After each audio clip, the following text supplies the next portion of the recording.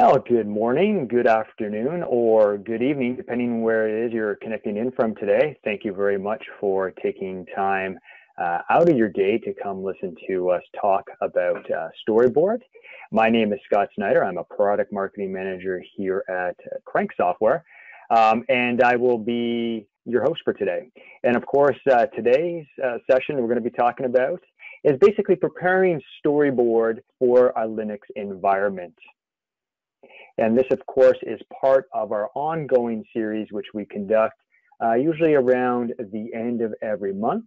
And it's really about advancing your knowledge and increasing your depth of awareness on the different capabilities that Storyboard brings to the table to really help you with developing your UI for your embedded products. So today's session is going to be recorded, and so that way, if at any point in time you need to drop off, or perhaps maybe you have a colleague that you think would benefit from today's session and wasn't able to join, then definitely they would be able to kind of pick it up by registering for this particular session. Of course, at any point in time, if you have any questions that you'd like to get addressed, please submit it within the question chat section, and at the end of today's session, we'll be addressing all questions that do come in. And of course, I like to say at any point in time, if you like to kind of throw some stuff out there on any of the social media platforms, whether it's Twitter or LinkedIn or Facebook, always feel free to use the hashtags of either Crank Storyboard or Embedded GUI. With that being said, your main speaker today is going to be Nik Schultz, who is a field application engineer here at Crank Software. He's been at Crank Software for 5+ years and has been in the embedded world for a little bit longer than that, and has a wealth of knowledge from performing a variety of different roles within the embedded industry over the last 5+ years. So like I said, today's agenda, we're going to be talking about preparing Storyboard for Linux deployment. And so we're going to be kind of, I'm going to provide a look at a brief intro in the Storyboard, and then right from there, I'm going to hand things over to Nik, and he's going to jump in and start talking about, what it takes to connect to a Linux board, some of the differences between the different Linux configurations you may have, and, maybe some tips and tricks on how to determine the best runtime for Linux. And then, of course, discussing SCP and APP, and addressing whatever questions that you may have that come up from today's discussion. So let's kind of quickly, I know most of us probably are quite familiar with Storyboard, but again, I just kind of remind you all that, definitely, what makes Storyboard different is that it's not a code generation framework. Really, it's having the coupling that front-end UI from the back-end logic, and then having that well-defined kind of data model and events API in between really helps provide that clean separation between UI development and, of course, hardware deployment, really allowing your UI that you're creating to be more flexible to any type, or more resilient to any type of design changes that may occur. So whether it's changes in the physical design itself, or maybe changes in hardware or OS, so part of your technology stack that you may need to change out at any point in time. And definitely, Storyboard brings to the table some really unique features that no other kind of UI development platform brings to the table, and that's things like graphical compare and merge, which really allows you to be and remain in control when you kind of need to make those changes, maybe from a UI design standpoint, that to kind of allow you to go through and pick and choose. As well as we really work closely with vendors, whether it's people like NXP or ST Microelectronics, to really ensure that the Storyboard engine, which is kind of the secret sauce of it all, really takes advantage of specific board features, whether it's proprietary graphic libraries, 2D or 3D hardware acceleration, and of course, different memory management capabilities. The other thing I just want to kind of call out, just to kind of help you advance your awareness. So if you haven't been there yet, definitely, if you're looking for additional information, we have recently revamped our help center and support center, and so we have a variety of getting started videos. We have knowledge-based articles, which include both text and videos as well. We have a downloadable demo image section where, things like maybe today's files that Nik uses, we will be posting there for you to access after the fact. So if you do go back to the video and you want to kind of follow along with it, you could have access to it from there, as well as access to our communities where you can go in and post questions. I'll provide answers to other like-minded folks that are really looking to kind of, maybe kind of advance their knowledge or looking for help on how to maybe do something specific within Storyboard when creating their UI. So with that being said, I'm going to pass things over to Nik. Perfect. Well, thank you very much, Scott. I'll take over screen sharing shortly here. There we go. Perfect. All right, so you guys should be able to see my screen here. So I'm going to quickly pop out of the slides and bring us over to a storyboard environment. And as Scott mentioned, I suspect most of you are already familiar with Storyboard, the platform, and sort of, the general workflow and what we're all about. So I'm not going to spend too much time there. But we will start out in the tool and importing a sample app just to give us something to start with. But after that, a lot of it's going to be focused on the Linux environment, how to make sure everything's set up and ready to go. And for this demo and video, I'm going to be using an evaluation board from NXP. It's the i.mx8m Nano, and there's a demo image available on our website that you can download. So if you're looking to reproduce the steps that I have that I'll be doing today in front of you, you can do that as well. So the first thing I always like to do, we open up Storyboard. It's a fresh, clean environment. You've got all your links to your tutorials, your documentation, and support center. But we're just going to go ahead and we're going to import one of the samples that ships with the product. So if you played around with the tool, you've probably seen this before. I'll just stick with the address book for now. And this will provide us a pretty good basis to play around and test with. So while you're building up your apps, in the storyboard environment, you're always focused on building the user experience and the user interaction. You're not really thinking too much about the hardware specifics, since we do a very good job of abstracting that away. So, as you're building the user interface, you don't really have to worry about, what the operating system is or what's happening underneath it. You can just focus on, getting the design and interaction right. And, while doing that, you might play around. You've built up some concepts. If we simulate our application, we've got our nice little address book here with some of our favorite Game of Thrones characters there. And, we can go through, get rid of ones we may not like, add a new contact, all that sorts of fun stuff. And once we're happy, we've built up this content, we've seen what we've built here, it finally comes time to run this on the embedded hardware. And up until this point, we haven't really had to worry about any of that. And for the most part, you still don't have to know too much about what's going on behind the scenes if you're developing an app. But in the case of running on a Linux board, you can there's a few things that will come up. And the first thing is you need to understand, how do you export your application for the embedded system?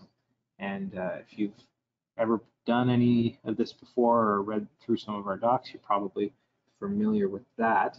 But the first thing we want to do is sort of come up with an export configuration. And this is where you can start to define the configurations for different platforms. So maybe you're evaluating a couple different boards and you need to set them up. So we have a little button at the top of the toolbar here called Edit Export Configurations. And this basically allows you to pick and choose your assets that you want to export and deploy, the format in which everything is going to be exported, and build up multiple configurations. Right now we have a single default configuration, which mirrors quite closely the Linux configuration we're going to use. So we could use this if we wanted to, but we can go ahead and create our own here. So I might say an IMX8 say OK, and then if we select that option there, we can start manipulating the content. For now, I'm going to leave all of this set up since we are exporting to an operating system that has a file system, so we don't need to do anything that might be more MCU specific. But you can also go through and cherry pick some of the assets that are going to be coming with it. So by default, we export everything in our project, but maybe you only wanted to send a few of those elements down, or you've got some things that maybe you're not keeping for deployment, only for debug. So perhaps scripts or something like that. You could include or exclude them in this view here. Simply close that.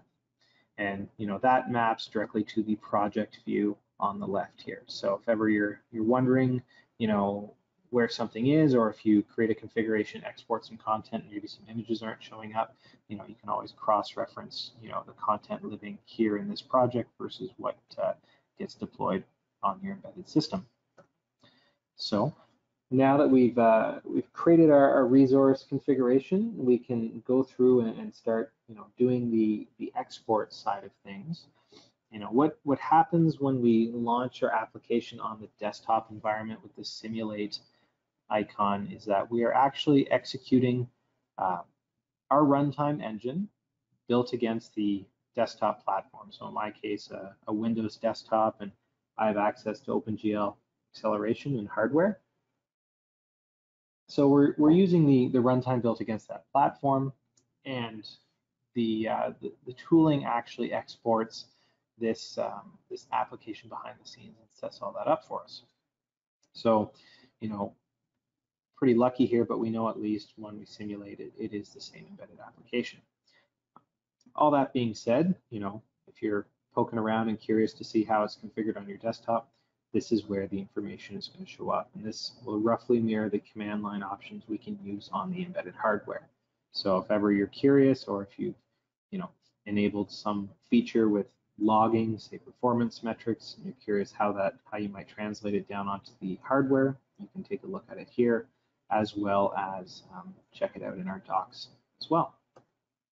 That being said, we're not looking to run it on our simulation environment anymore. We want to stick it out onto the embedded hardware. So this is where we open up our application export configurations panel.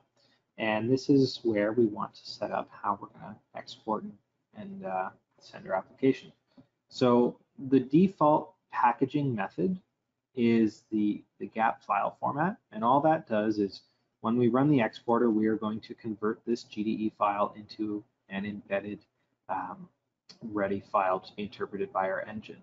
So I'll select that, but you can see we have other options available here.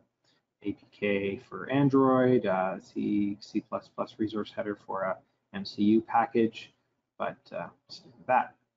This is where we can select our resource configurations, the IMX8, and we can also choose if we want to transfer this somewhere. So in this case, because I've got my embedded hardware running beside me, I'll quickly swap over to the webcam so you can see what that looks like.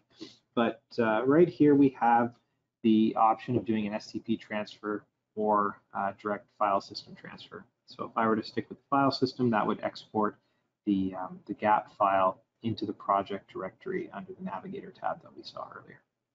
But for now, I'll stick with SCP. I can use my previous options here, the IP for the board. I'll show you how to get all that information shortly. But if I were to now switch on my webcam just for your benefit here, and I'll hide the desktop for a moment just so you see the webcam full screen. Perfect. Now I'll try and get both of them into the picture here so you can see the embedded hardware we have over here, our demo application running. I can click a couple things, navigate through. You also see we have an IP address showing up there. So if your hardware has a Ethernet jack and is configured to run the Ethernet stack on your Linux configuration, it'll auto display the IP address, which is super nice and helpful. But I'll just load one of the other apps here. So you can see here we're launching one of our medical applications. It has some trends, graphing, things like that. Jump back out of it. And now if I were to hit the apply and run buttons on the dialog I had open earlier, so apply and run, we're going to SCP the application we had onto the embedded hardware system. And from there, since it's SCP'd, we can then go into the system and launch it and run it. So you saw on the embedded end, we've sort of shut down the app that was going, and we can start playing around with that shortly. So I'm just going to quickly close down the webcam here.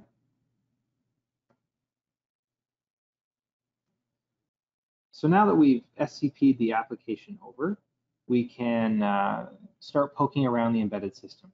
So right now I've SCP'd it, but we're going to go through and we're actually going to manually run it from the embedded hardware. But if you were to download our demo image from the web and auto start it, you could do an SCP and run. And you may have seen in my configurations, this is where if you'd like to execute a script after launch, you can leverage that. The first thing you want to do is you want to get a connection to your embedded hardware. So in this case, the first thing you might want to do is open up a serial connection. Most boards these days will also, if you have Ethernet, give you the option to do a SSH network connection, which is a little bit more usable in some cases, but in some pieces of hardware you may not have that, or you may not be close to an Ethernet jack, so you'll want to connect over serial. Now each board is going to have specifics around the baud rate and how they expose themselves. So that's one of those things where you'll have to check the documentation around surrounding the hardware to understand what's going on in terms of the specifics. But in this case for the IMX8, I know we've got the two COM ports that show up. We want to select the highest one. The lowest COM port is going to be a serial connection for the embedded MCU chip that's on the board as well. So we'll select that. Our baud rate or speed is 115200, pretty standard these days with 8 bits for the data and all of these. So I'll select OK.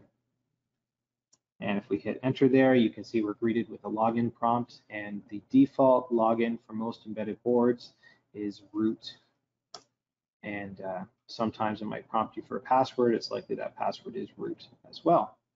So we're on our embedded hardware system now, and the first thing that I always like to do is run ifconfig, and that simply prints out the Ethernet information. So you can see here our IP address, which matches what we were displaying on the display. The second thing is there's obviously something happening on this board. You plug it in, you flash an SD card, and it auto boots into a nice crank demo launcher with a couple different apps. And if you're curious to know what that looks like, you can see here under user crank, that's where we keep all of our content and our assets. And if I list the directory there, you can see we have a apps directory, a runtimes directory, SCP, and then the storyboard _ SCP launch script. This is what we're going to use to remotely launch an application. And if you poke around under SCP, you can see here some of the files copied over. I think for some reason my exported GAP file didn't copy over the network there, so I'll just try and redo that again in the background.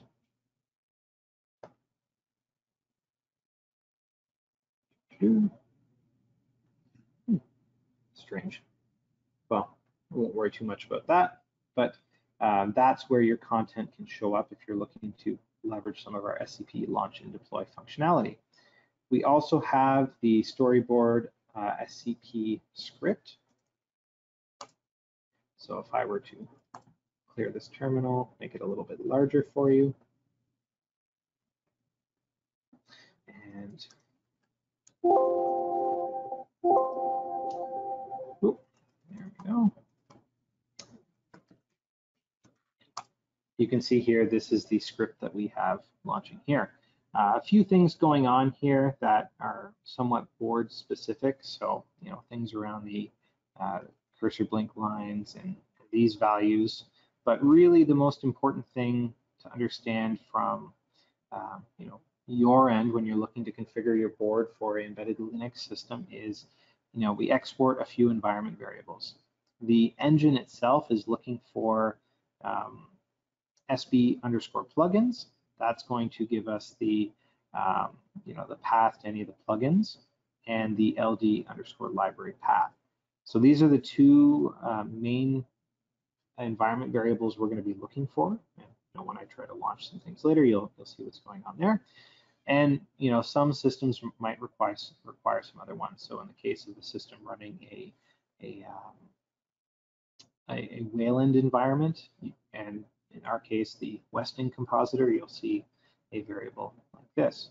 But really what's happening is, we've exported those paths. We have our engine, and the path to that is called out here.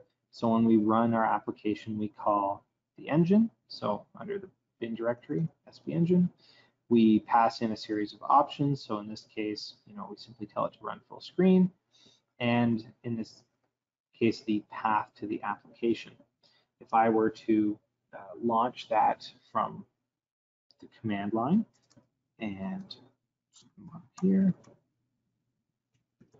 so crank, we can call storyboard SCP and then pass in, a path to the application. Now, for some reason, my address book didn't copy over, so I'm just going to use one of the existing applications on the board itself. So under apps, we have OpenGL Nano, and the gap file is located there. So 1280, and if we see there, we've launched it. I'll quickly switch to the webcam so you can see. There we go. And we've launched the application that was running on the board. So that, obviously there, the script is already pre-configured, so there's a few things that are handled for us, but those are the main things you need to do. Now I'll go into a little bit more detail and explain some of the other things shortly, but I just wanted to show you, the how quickly you can get an application up and running on your hardware. I'll quickly switch back to my display. Perfect. So if I, Control C that'll kill the application in the process. The other directories here. So again, I mentioned there's the apps directory. This is where we have some subdirectories underneath. So we have, the launcher, the robot arm, the vitals, crank oven. So there's existing applications there that you can play with and poke around with. Each one of these folders contains that exported gap file, as well as the GDE. So if you wanted to, re-import that into your design environment, you could copy that off the board. So using something like SCP, or you could put a USB drive into the board if you have a USB connection. That works as well. Or maybe even configure FTP or mount a remote directory. So there's a lot of different options available to you. But these apps live on the board and can be poked around with. The other directory that's important is the runtimes directory. In this case, we only have one runtime that lives on this board, and you can see here it's labeled Linux, IMX8, Yocto, OpenGLES2, Wayland. And basically, the name of this directory determines the configuration of the runtime. And you can use, that naming to help understand which one you want to pick. In our case, we know a lot of that is determined by the hardware. So for instance, the first piece that you're going to see in that title is Linux, right? So that determines the operating system. If we look at our installation directory for Storyboard, we ship a large number of runtimes with the product. And these are all built and configured for, a lot of common evaluation boards out on the market.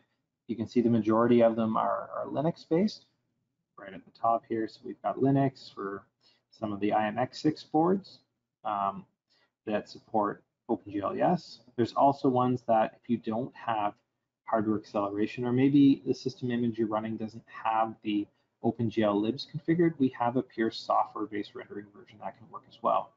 It's also worth mentioning that the software renderer will work on systems that are fully OpenGL configured too. So, you can sort of use the software as that lowest common denominator, but whenever possible, it's always great to leverage OpenGL hardware. You can offload your CPU and allow it to do a bunch of other things, which is great. IMX8, again, what we're running here, this runtime here, so operating systems Linux, the hardware platform, IMX8, OpenGL, and it's using Wayland. We also have a runtime that makes use of just the raw OpenGL interface. So if you don't want to run the Wayland system, that's totally fine there. And some of you probably know what Wayland is, and if some of you don't, you might be wondering, okay, what is Wayland? Wayland is a screen managing stack. So if you think of a desktop scenario where you've got programs that are running in their own windows, Wayland is a system that helps you manage applications as their own screens or windows. So you could, in fact, run multiple storyboard applications in Windows and use the Wayland system to build up some window management functionality if you wanted to. Usually, Wayland is running with a compositor. Most of the embedded systems that have system images built are generally using the Weston compositor. So if you're ever curious about that, there's a good chance that if you're just on the target and you start typing Weston, it'll autocomplete here. And there's a bunch of other simple applications. So if you're ever curious, you can try running the Weston Flower app. And if I quickly switch on my screen again, or my webcam, perfect. You can see that we have a nice little flower popping up on the display, and you can drag that around, and that's one way to test and understand if you're running Weston. Swap back here, kill that off, and then the configuration information for Weston is under the etc directory, init xdg. There we are, Weston, and there is a ini file here. So if you are running Weston, it does a lot of the work for you. It handles touch input, it handles the display configuration. So if you are wanting to rotate the display, you can modify that config file and flip everything 180, what have you. All that being said, we've sort of talked a little bit about what the different Linux systems offer, but once you know your hardware and you have a system image, that's when you can pick your runtime. So in our case, we know we're running with this particular runtime, but maybe you've got one of the community boards like a Raspberry Pi. We have support for that as well. Other operating systems you can see down here, QNX, UC Linux, embedded Windows, they're all supported as well. All of these runtime directories contain the plugins. So one of our environment variables that I called out earlier is simply pointing to this list of plugins. And these are the features and functionality that your application will leverage at runtime. So in some cases, you might want mapping some input in. If you wanted to connect a mouse, that's where this Devin plugin lives. Also, any of the 3D pieces and functionalities with the Lua scripting environment are all handled there. And that brings me to another interesting point where the touch environment, now depending on what system you're using and what configurations you're using, Linux generally has two main touch libraries. They're called tslib and mtdev. And if I jump up a directory into the non-Wayland runtime, since Wayland handles the touch input with the Weston compositor, but in this case, You can see here we've got this plugin for mtdev and also a plugin for tslib. Generally speaking, traditionally tslib was sort of single touch input, and then mtdev was multi-touch. Now tslib has newer versions where it supports multi-touch, but out of the box, mtdev is usually a little bit easier to configure and get up and running. Of course, it always depends on what libraries are available on your system, but a good way to quickly check without actually searching for the libraries is if we go back to our command prompt, and if we look at the storyboard launch script again, you can see here,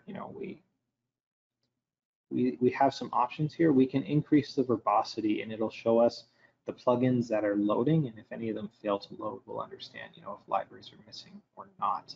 So if I were to modify that using BI, I can just drop down, I can add some levels of verbosity to the engine.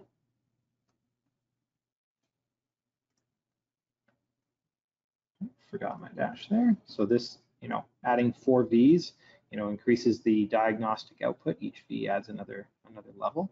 And this is generally kind of a sweet spot if you're looking to understand what's happening to the engine at runtime. You can do that. So if we were to launch the application again, oops, apps, GL.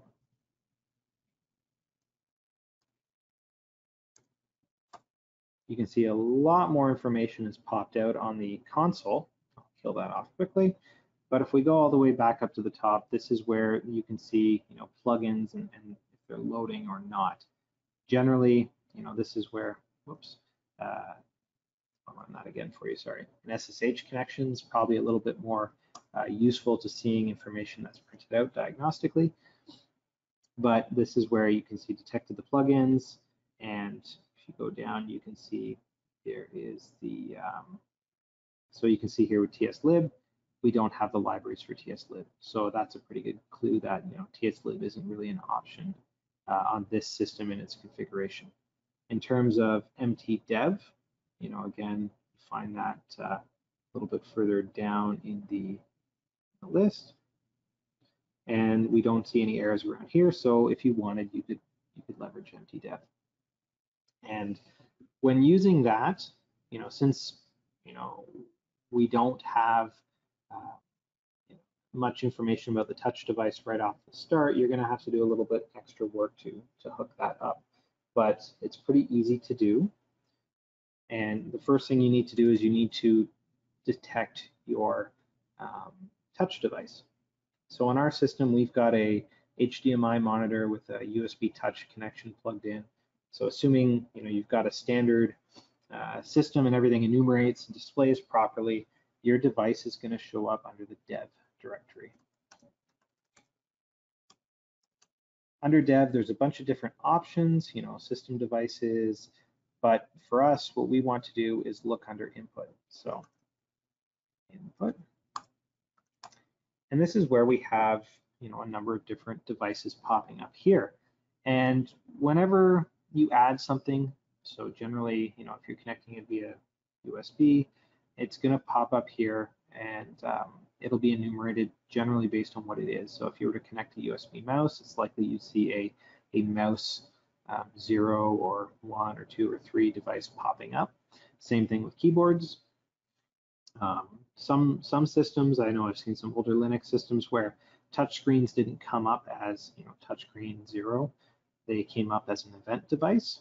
So it always makes sense to try and understand which device is actually yours. And the best way to do that is a handy little trick where you can actually just cat the device. So cat touchscreen 0. So I'm just reading this file output, and then if I touch the screen, you can see all this sort of binary data that's being printed out onto the console. So that right there tells me that there's data flowing out of it, and it's a pretty good clue that this is going to be the device. You could go through and validate the other ones just to be sure, So if I were to do cat event 0 and hit enter, we don't see anything when I'm touching the screen right now. So that's a pretty good bet that that's outputting the data that we need. So if we wanted to leverage that, all you'd need to do is add that as a parameter to the engine options. So going back under user, Frank, storyboard SCP. This is where you can go through, add your parameter here. And again, all the different options for the engine and the configurations are available in our docs. But OMT dev. So -o simply is saying, this is a plugin object. The name after that, mtdev, obviously mapping to the plugin itself.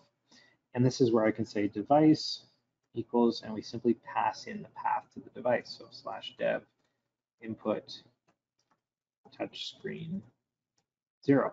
And if this was a system that we weren't running Wayland, that's what I'd need to add to hook up the touch input.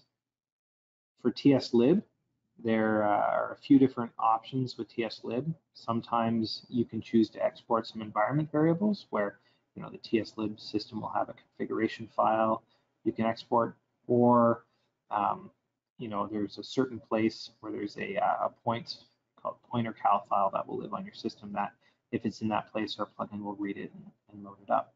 But the documentation for that, if you're using tslib, is available in on our help center on the website, or in our installation directory. We also have a PDF of the documentation that you could look it up there as well.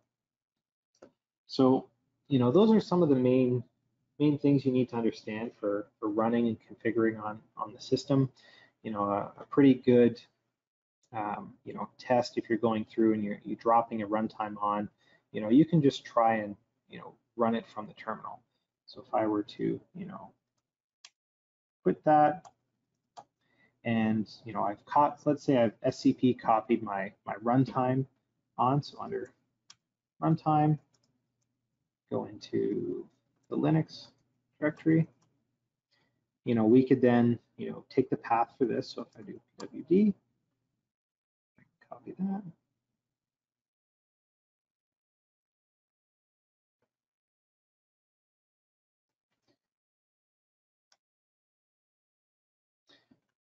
Go up one, so we have a little clear terminal here. And I can export some of these paths. So this is where I can say export LD library path equals,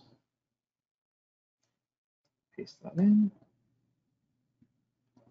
/lib. And if I that again and just write the environment variable there, you can see I've exported that library path here, _lib. Do the same thing for sb_plugins.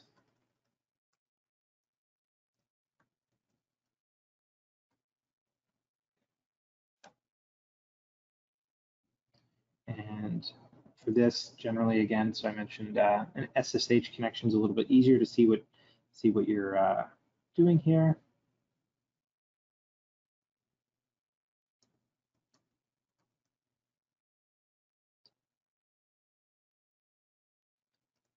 There we go. Plugins. And you can see now our, oops, I've overwritten it, so I'll just quickly fix that. Sorry about that. So lib, go all the way back.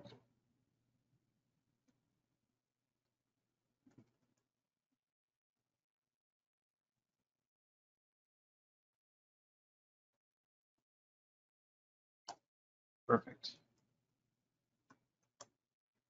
And now we see we have our sb_plugins. So since we've exported both of those, the first thing you'll do is you'll try and execute the runtime. So this is where I'll jump back into the runtime directory and jump into bin here. So you can see here, this is where the SB Engine runtime is. So if I were to /SB Engine, and hit enter, you should see this usage message coming up and basically saying pass in the engine options and a path to the application you've exported. So we can quickly do that here. Now, again, I'm on the Weston Wayland configuration, so this is going to be looking for another environment variable there, the XDG information. But if it does fail, it'll give us some diagnostic information around that. But it's super easy to then do home boot, oops, user crank, apps, OpenGL, and it's actually running. So I'll just go ahead and I will switch this over. But I didn't add any verbosity here, so that's why you can't see any output. But if I just kill that and do that there, this is where perfect. We can see the output verbosity. If I touch some elements, you can see the events coming through, triggering the animations, content like that.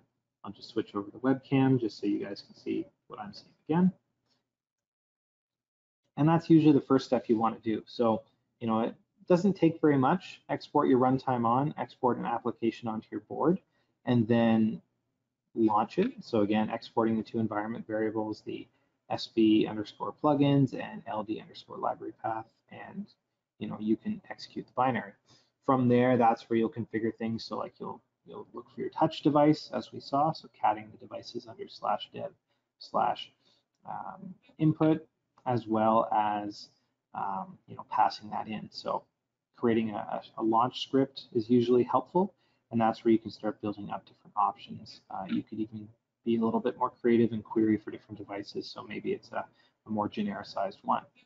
But that sort of goes down how you want to configure your shell script. So there's a lot of different options there, and depending on your comfort in bash scripting, you can really do a lot of different things. The final thing I might want to just call out is, once you're happy with your application and it runs well and you're testing it, you want it to auto boot. So you don't necessarily want to have to jump onto the terminal every time you boot up your board and execute your script or export the environment variables again. So just close that down. You can see what we saw there. Close that off. And on our boards,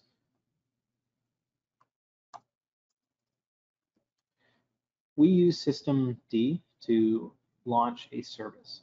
So there's a couple different ways you can do that.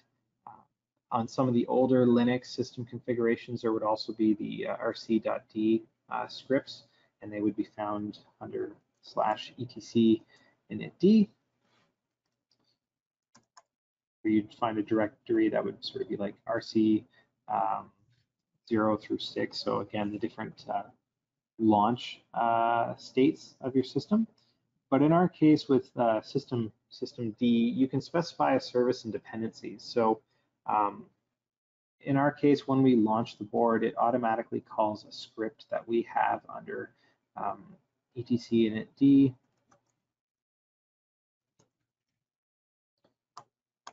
And you can see here there's something called Storyboard Launcher. So if I cat that out for you, helps if I put the script in there. You can see here in that script we've got a start function. We also have a stop function, so you can specify commands into that. And basically the minimum you're going to need for a service is starting and stopping. Sometimes it might be helpful to throw in a restart command, so you could basically kill and reboot it. But all that's happening here is we're doing a few board specific things. So again, disabling cursor blink and screen blanking. We also have a few environment variables that we're reading in our applications. But again, the main thing is, we're calling out our runtime directory, mapping the engine, as well as, SB plugins and the LD library path. So again, exposing the libs and the plugins that come with the runtime. Then specify our options And in this case, we start up, we trigger the launcher app, and then we call it. So this gets called on boot. So if ever you're playing around with one of our demo images, this is where you can start and stop them. So on the system, there's a system control. So that's the main command that you can run. Lots of different options around there. This just basically prints out all the different services running and their dependencies. And there's a whole series of information and reading you can do on systemd in and of itself. But if you're ever curious about it, that's the first thing you can do. So if you run system control, you can then specify a command.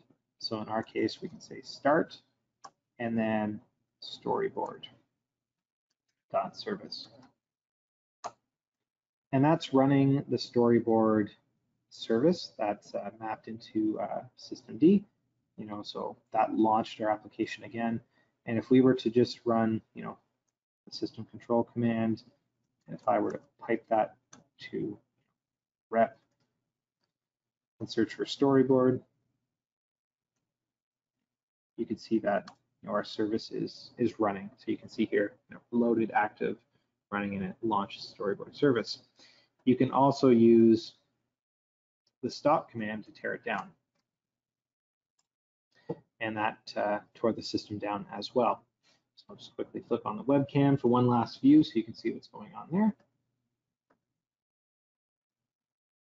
Perfect. So if we start the service, you can see we've launched our application. I can touch all my elements. I can jump into sub apps just like normal.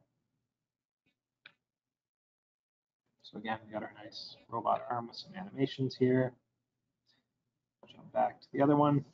And then if I go through and stop it, that kills the service as well. So that happens on boot, and we've configured that in a way that we're waiting for the Weston service to come up as well. So that's sort of the main way that we set up our systems. And if you play around with some of our demo images, which definitely a great place to start, that's what I would suggest doing as we go forward. So that kind of brings me, to the end of, this configuring your system for your apps for running on Linux. Obviously, there's, a lot more to talk about in this case. So, it could be down to, how you configure your system image and building your Yocto recipes. So there's a lot of information that comes from the hardware vendors about how they do that, how they build up their system images. We generally defer to their recommendations in that case, but you can certainly go down that path as well. And if you're doing something specific on your end, you might have other special constraints that you need to follow as well. So if ever you don't necessarily know the answer to your questions, or you're having trouble, you can always reach out to support@cranksoftware.com, take a peek in our docs or our help center, and we'll be happy to help put you in the right direction. So at this point, I'm going to go ahead and open it up to some questions here. I see some commentary in the chat, and some of the key takeaways. This is where always visit our help center as a first go if you're having issues. We're pretty familiar with a bunch of different embedded systems, and a bunch of different embedded silicon vendors as well, so we can probably help point you in the right direction. Or if it's a more technical problem, then we can tell you who the best person to reach out to or best source of avenue might be. And if you guys have any questions, this is where open the field up to you. Moment, but really appreciate your time today. So thank you for tuning in, and definitely happy to have you. So check out the free trial, cranksoftware.com. You can download the full version of Storyboard, and from there you can do everything you saw today, as well as develop your applications, and then start playing around on your embedded hardware. So again, my name is Nik Schultz. thanks a lot for your time today, and look forward to chatting to you guys next time.